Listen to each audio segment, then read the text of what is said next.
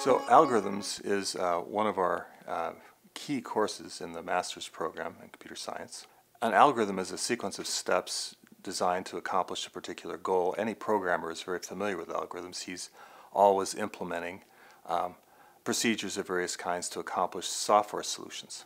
What's special about the algorithms course is that we have a chance to step back and look at the process of designing one of these procedures, one of these algorithms.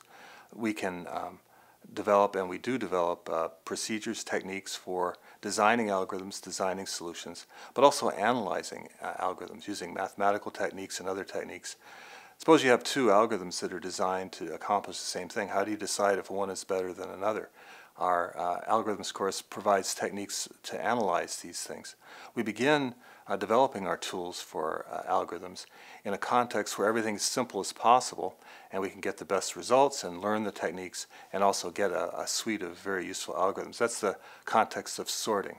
Sorting algorithms are familiar to most programmers. Most programmers know a sorting algorithm like bubble sort, and we build on that and develop our suite of tools for analyzing, for example, whether two sorting algorithms are comparable, whether one's better than another.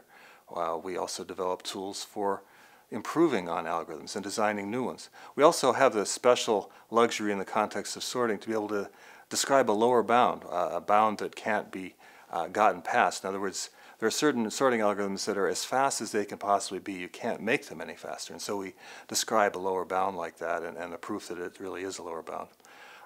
With these tools, we move on to other areas of algorithms, searching, number theoretic algorithms, and also a variety of data structures.